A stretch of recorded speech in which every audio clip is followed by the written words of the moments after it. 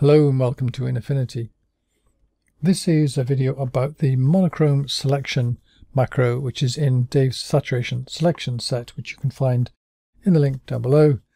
And to import it, you go from here to library and import macros and find the download. So let's apply it to this image here.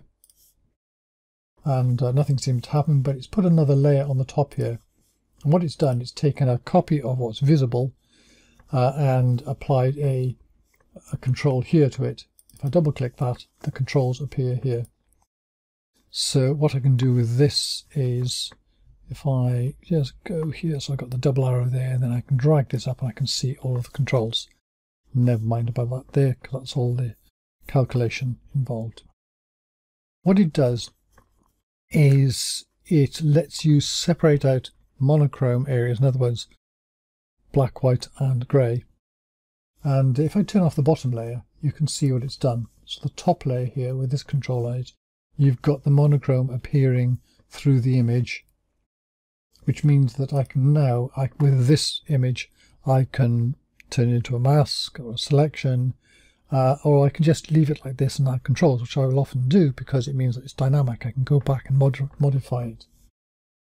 So for example, if I've got this here, if I put on the curves, I could bring this up here, and I'm brightening up this area here, but you might hear the sky looks a bit odd, but I can easily go back to this here and turn up the feathering, and that will soften that so this blends in a lot more. Sometimes of course it just goes a little bit too far, and you just have to turn those curves back down again, but this allows you to make this kind of separation. So you can see sort of a bore before and after it's added that actual punch to the lighter areas here. You can always mask off areas as well, of course. The feather down here, these things here, these two at the top, let's start from the top. The top one here is the amount of monochrome you select, turning off the bottom layer. So I start from here. It's just the more whites and the more blacks. And as you go on higher, you get the almost whites and the almost blacks and the greys and so on. And eventually you start getting the colour coming into it. So it's kind of like drawing that line between it. If you've got the feathering right down, it'll be quite a hard edge to this as you go up. The fine, it adds the last 10%, but it's quite sensitive. So even this, just adding 0 to 10% to the coarse, it has quite an effect, and it's useful to be able to use both of those, which is why I've included them. The feather here lets you change the way that it is feathered. Here this is a linear one, which is sort of fairly continuous. If I roll the mouse wheel over this, it'll change the number, so it's got up to 1 now, which is EXP for exponential, and another one here for cosine, and it has a subtle effect. Sometimes it's useful, sometimes it's too small to worry about, but if you're tinkering, it gives you something to play with. This one here has a more significant effect because this has changed the way that the whole thing is calculated. So it defaults to 0, so an equal amount of bias is placed on the whites, the tones, tints and shades, which in other words the tones are with grey in them, the tints have got more white in them, and the shades have got more black in them.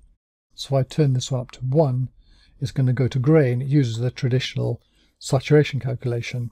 So things like you can see the word text appearing here, but the blacks and whites turned down. If I go up to 2, goes to WT, so the clouds come up more here, and I'm losing more of the black detail here. Go up to 3, get a lot more of the black detail, and the clouds and the whites there are less affected. So it gives you quite a bit of control. This one's pretty usable, I use that a lot. And this one at the bottom simply inverts it, so you can, instead of selecting monochrome, you can select the colour elements. So I turn that on there, you can see the holes in the clouds there.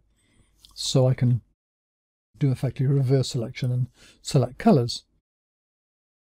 So there you go. What else can you do? Let's turn this off, because what I can do is with the bottom layer, I can also apply controls here. Because this is top layer is got the monochromes on, that effectively blocks out anything that happens to the monochromes on the bottom layer, so the bottom layer will give you controls for colour. So for example, I can then go to, say, HSL here and play with the saturation on here, and you get a kind of an effect here on the things which are selected. If I'm turning up here, for example, going, oh look, this is a little bit, this is affecting this too much, I can go back up to the select monochrome here and play with this here, and you can see this is going to change this amount, and use the fine as well. So this is taking that out. So this is the way, if it's affected in a way that's more helpful. If you sometimes you will get, say, like edge effects like this. Well, that's from turning down the feathering, which is going to increase the edge effects. So you just tweak it to wherever it seems to work the best.